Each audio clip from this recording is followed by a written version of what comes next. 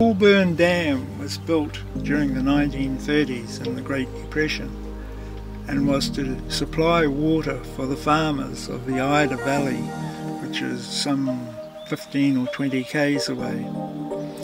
It's a pretty magic place.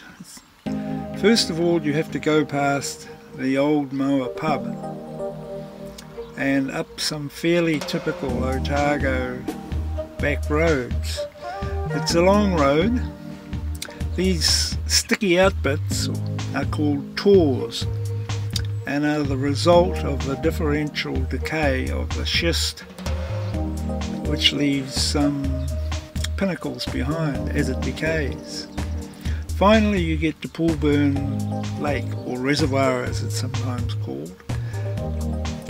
There are a lot of fishermen's huts here, probably 20 I suppose, though the building and refurbishment of these is much restricted these days.